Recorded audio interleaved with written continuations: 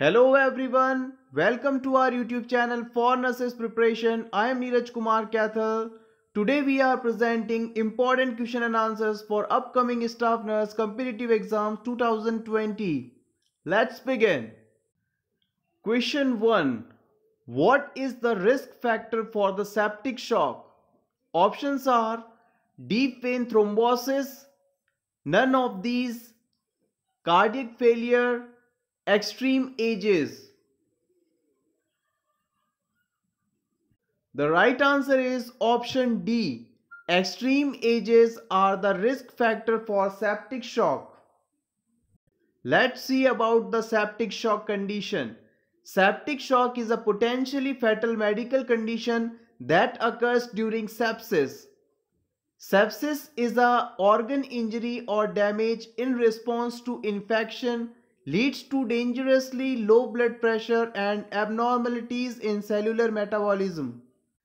Septic and septic shock occurs at all ages. However, a strong correlation exists between advanced age and incidence of septic shock, with a sharp increase in the number of cases in patients older than 50 years. At present, most sepsis episodes are observed in patients older than 60 years. Next question. What is the other name of null hypothesis? The options are directional hypothesis, scientific hypothesis, research hypothesis, statistical hypothesis. The right answer is option D. Statistical hypothesis is the another name of null hypothesis. Next, during an assessment of a patient experiencing acute hemorrhage, the healthcare provider would most likely expect to find options are jaundice, tachycardia, hypotension, nausea.